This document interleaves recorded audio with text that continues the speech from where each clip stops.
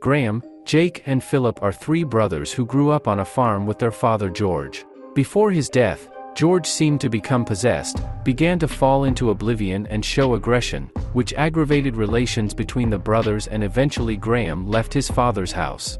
But some time later Jake finds him and tells him that his father's curse after his death has apparently spread to Philip. As a proof, Jake shows a video of an insane Philip lunging at him with a hammer. This forces Graham to return to the farm and plunge back into the darkness of his past. The Demon Disorder is a modest Australian horror whose attitude will largely depend on how much you're willing to give it a chance. If you want to, it's easy to brand this little film as a half-assed mess of undercooked ideas, but at a certain angle and through a certain lens, it will reveal itself as an entertaining creative experiment by talented people, made according to all the laws of the modern genre. The main key to this movie lies in its English title, where the word disorder is hidden for a reason.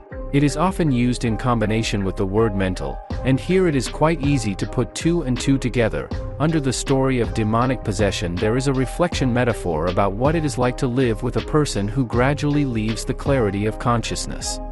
If you imagine that under the mysterious obsession of the father of the main characters hides dementia, Alzheimer's disease, or any other mental disorder, much in the confusing plot falls into place, including the fact that the so-called demon, having taken the father of the heroes, jumps over to one of the brothers, as if a hereditary disease, and how exactly it manifests itself, displacing its victim from his own consciousness and gradually replacing it with himself. Moreover, the creators are concerned not so much with the process of human extinction itself, but with the imprint that this extinction puts on his loved ones. Graham, Jake, and Philip experience a common trauma, but deal with their pain in very different ways. Going to the metaphorical layer doesn't explain everything in the Demon Disorder, but here you have to consider that Stephen Boyle, who wrote and directed the picture, is a debutante in both of these guises, and his main career in film has been as a makeup and visual effects artist. He was working on a number of notable films, from Peter Jackson's King Kong and the Spierig brothers' Daybreakers to I Am Mother and Netflix's Love Monsters.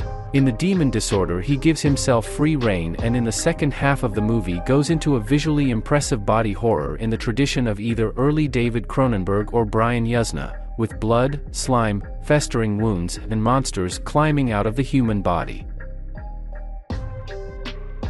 It should be noted that psychological metaphors, family drama, and bubbling ulcers do not always fit together organically, and the climax still does not give the catharsis that you are waiting for. But here it is in your interest to squint a little bit and give up on the elegance of the drama, appreciating, first of all, the emotionality of the performance. In the end, the hour and a half was not boring, and in its individual moments the Demon Disorder strongly resembles the really outstanding last year's movie When Evil Lurks, also, incidentally, built on demonic possession.